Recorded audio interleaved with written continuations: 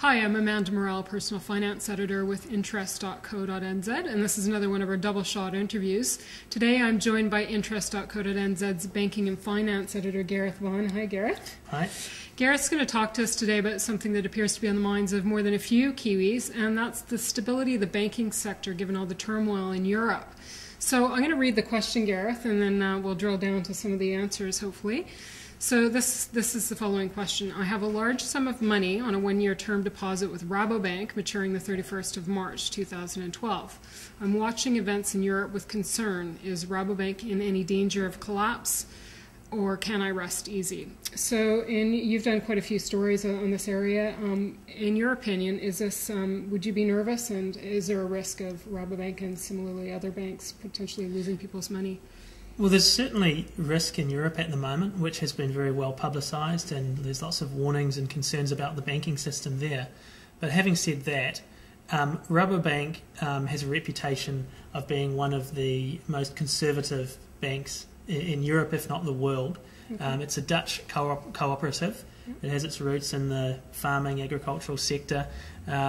It recently had its credit rating downgraded 2 notches by Standard & Poor's from AAA, which is the highest possible rating, to AA, but that's still the highest rated privately owned bank in the world. And look, I mean, I guess in short, I mean, if the worst was to happen to Rabobank, frankly, there wouldn't be much left of the European banking sector. So I certainly would be more concerned about a lot of other banks ahead of being concerned about Rabobank. Okay, and so why were they downgraded in the first place? What was behind that? Basically, Standard & Poor's has changed the way they rate banks, and this has come out of the global financial crisis.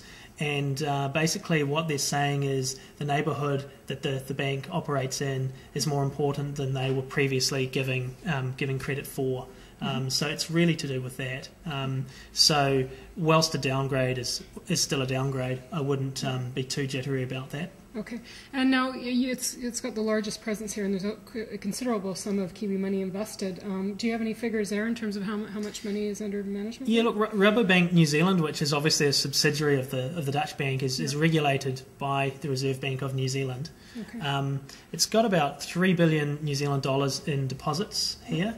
And it's got about nearly $8 billion in loans. It's a rural specialist. It has been growing lending to the rural sector in New Zealand probably faster, we think, than the bigger banks like the ANZ National in recent times. It sees a good opportunity to do so.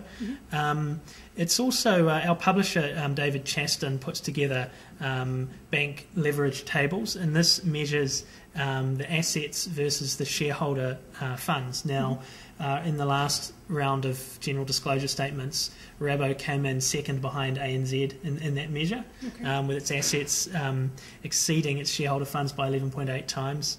And it grew lending in that September quarter by over $400 million, which as I said, is to the rural sector. One area specifically where I would watch in that rural sector is they have a disproportionate exposure to the wine sector, which has had a lot of tough times in recent years. So that's certainly one area to keep an eye on. Okay. Now, in terms of its independence from the European parent, I mean, does that put it in any different risk category at all? You mentioned the exposure to the wine, and that's a strong element of our economy here. Well, not a huge one, but so how tied are the two risks given their different geographical? Yeah, well, the Rabobank New Zealand, it is regulated by the Reserve Bank of New Zealand, so it has to meet all the requirements that local banks have to meet in terms of its capital adequacy and all those other factors. But to put its parent in a bit more perspective, the global chief financial officer was in New Zealand back in August. Now they have bonds and debt on issue to New Zealand investors, and he makes reasonably regular visits. And I did an interview with him in August, and he said that the Rabobank Group, the parent in the Netherlands, has about $400 million US worth of exposure to the so-called European pigs. Now that's obviously Portugal, Ireland, Italy, Greece and Spain. To put that into context, the group has about 269 billion euros of assets. So its exposure to that part of the world is very small. And you look at some of the French banks, like say Crédit Agricole, they have subsidiaries or stakes in banks in Greece, Spain, Portugal, and Italy. So they are certainly much more heavily exposed to that part of the world than Rabobank is. Okay, so relative to some other parties out there, it's not looking too bad. So a few people have asked me about the government guarantees. Now, they have been extended over in Australia, but what's the case here on retail deposits? Are they protected at all? Well, we have the extended retail deposit guarantee scheme, which is poised to end on December the 31st. Now, there's only 4 companies that are still party to that. There's the Heartland Group, which is formerly the merged Marek, CBS Canterbury and Southern Cross Building Society. Then we have Fisher & Paykel Finance in there, the Wairarapa Building Society, and indeed PGG Rights and Finance, which was taken over by Heartland recently.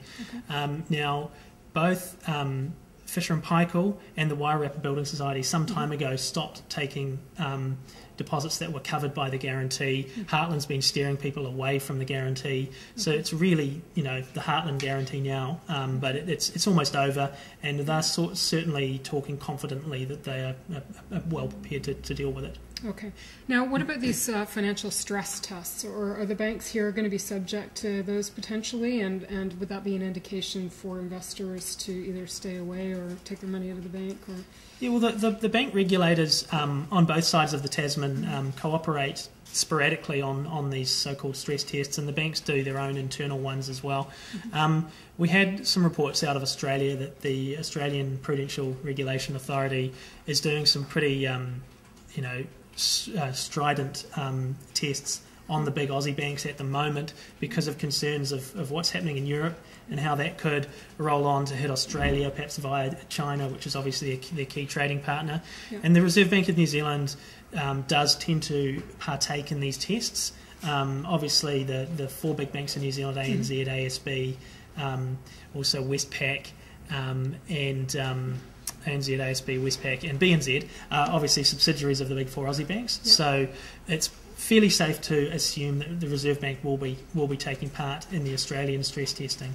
Okay, good to know. Well, Gareth, thank you very much for that information. I should say to our readers here, none of this constitutes any personal financial advice. We're not financial advisors here, but we're just here to provide you with information to help you make an informed decision. So Gareth is our banking and finance editor. I'm Amanda Morrall, a personal finance editor with interest.co.nz.